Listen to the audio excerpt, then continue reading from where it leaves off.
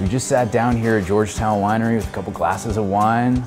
If you know anything about growing grapes, wine takes a lot of time, up to 4 to 5 years from the time you plant your first seeds. Time is something that Dan Merrick, the store's owner, and his wife Becca know a lot about. His great-great-grandfather first started growing grapes all the way back in 1891. Today, Dan is continuing the tradition here with his own winery in Georgetown. So I'm about to try 2 wines here, the Capital Red and the Chocolate Raspberry Port. These are both award-winning wines. In fact, the Chocolate Raspberry Port has won Best Dessert Wine in Texas 3 years straight. What's brilliant about what Georgetown does is that you don't have to go all the way out to their 5-acre vineyard to have a taste of their wine.